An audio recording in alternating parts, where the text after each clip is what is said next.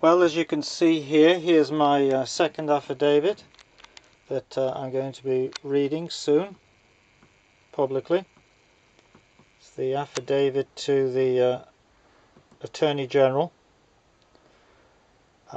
There it is. I've also got my 25 copies here of the letter that I'm going to be sending to the, as you can see here, the Chief Constables of the 25 regions that I'm probably going to be touring through with my replated vehicle, which will be displaying no road tax and won't have, as far as the police know, a valid insurance certificate. The plates will be changed and the plates will be reading Peter of England.